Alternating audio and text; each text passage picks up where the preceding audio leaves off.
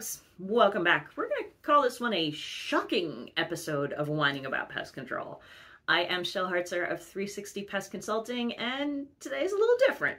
I was scanning through my social media this morning, as I typically do, and came across this. Yeah. So today, we're going to whine about tall tales.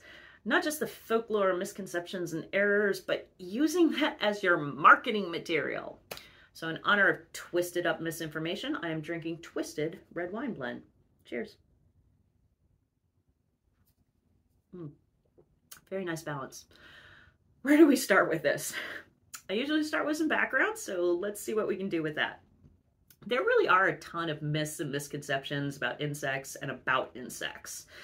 I remember in college, somebody said that praying mantises were protected by law and you could not kill them. There's also the one that I heard when I was little, that daddy longlegs are the most venomous spider in the whole world, but they can't bite you because their fangs are too small. There's lots of other ones, so comment below with what your favorite one is. All right, let's whine on earwigs. These are pretty cool soil-dwelling insects.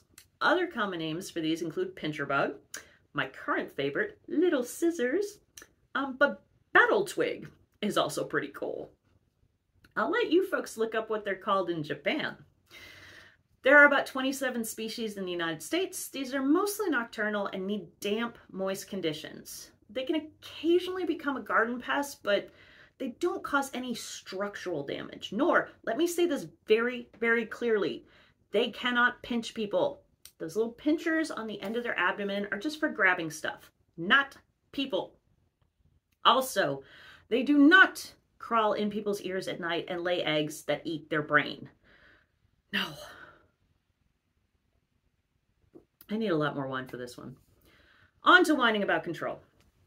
These are going to be found mostly in the summer, and since they are little vegetarians, they're often in the soil. They're around plants, under mulched areas, with all that decaying vegetation. When they do get into structures, it's totally accidentally. There is nothing inside that they really want. So they can fly, but they usually don't. Finding those ground floor entry points, sealing those up can do a lot to keep earwigs and other wandering little insects out of your structure. Some of you are saying, but Shell, the customers are rationally afraid of these. What can we do? Great question. Thanks for asking.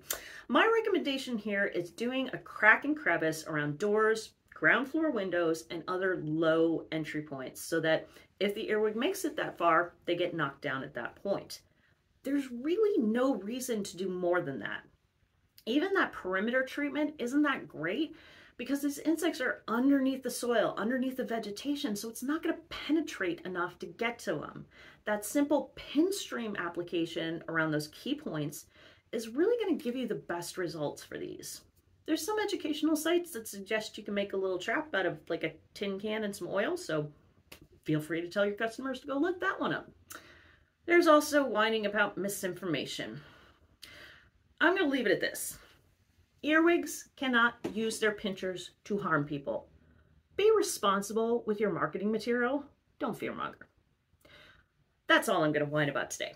There is much, much more. So have a glass, bust some myths, and you can always whine to me about your tough pest challenges. Helpful information down below. Share with all your friends and family. Hit all of those social media buttons because we've got plenty more great whining that you don't want to miss. And until next time, cheers to bad marketing and earwigs.